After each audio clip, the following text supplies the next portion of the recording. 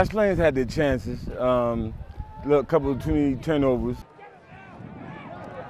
Westfield fans usually travel well with their team. I don't know much about Scotch Plains. It's a home game, probably should be a little more crowded for them, but Coach DeSarno does a great job for Westfield. Parents are very dedicated to the football program, so they do travel well. Scotch Plains runs what they call an unbalanced line offense, with a unbalanced line to the right. And their quarterback is a lefty, and most of their passes are to the left side. And I think, if they were to add a little motion to that offense, a lot of those pass plays would work.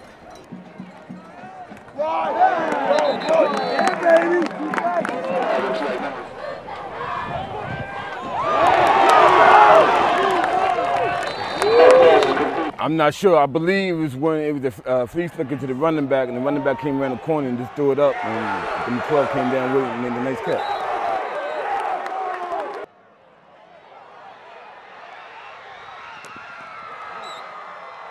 We had the ball at the 1 yard line, and me personally, I ever had my quarterback just fall over because we were so close.